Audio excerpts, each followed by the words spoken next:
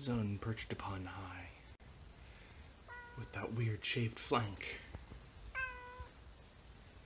Aww. Good kitten, Internet. Today's going to be a trip. You said it, kitty. My trip today was to the Midwest Gaming Classic in Milwaukee, Wisconsin.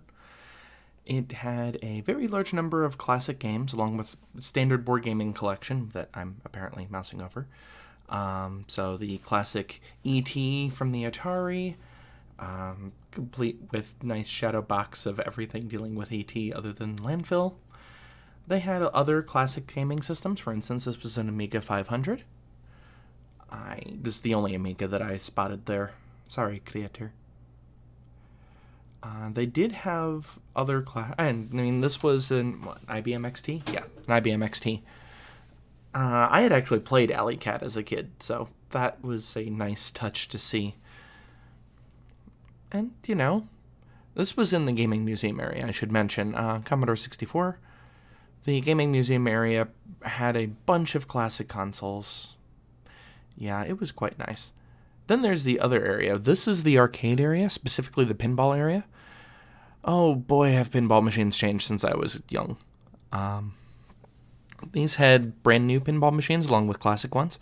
So for instance, what I'm about to zoom into here, this is the Wonka pinball machine, and they actually had cameras set up so you could see what the players were doing. In order to get out of the extremely noisy arcade area, I would sometimes stop by the vendor area, which had a lot of very expensive classic games.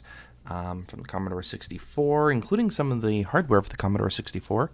They had plenty of other consoles, and some games that were actually behind hard plastic that if you needed to ask what the price of what the game was, you can't afford it.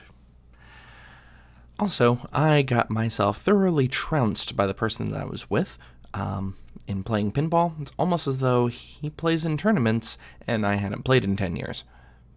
That's fine. This is actually a record for this table, apparently. So yeah, it was an interesting experience, and I'm glad that I went.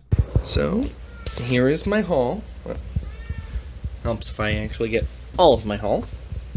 Thin client is not a part of the haul. So, here is my haul. So, first thing I have is this older... So, they used to have a lot of these types of things, but 5 older titles in a single box.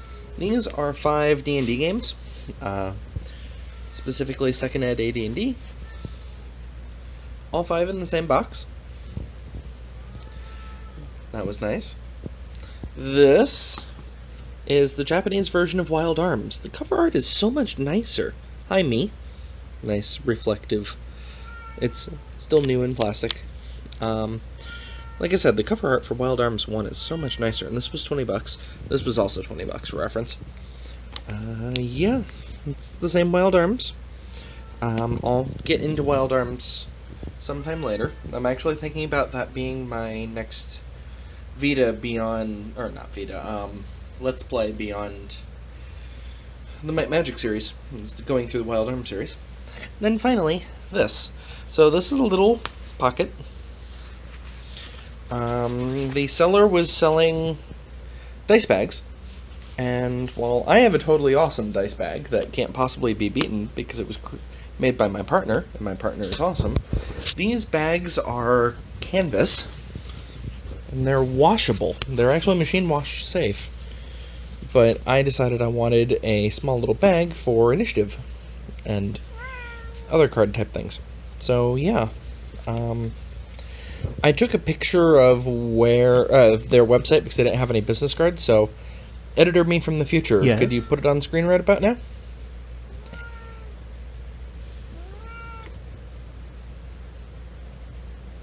Oh, you're not going to cry while I have the camera pointed at you. Aha. Isu and I are both fairly tired. Well, that pretty much concludes my video, Internet. The voiceover that you've heard in the video prior to now, that is me from the future, because there's no way I can do voiceover over the video. But yeah, so that was the Midwest Gaming Classic. Good night, Internet. I'll see you tomorrow.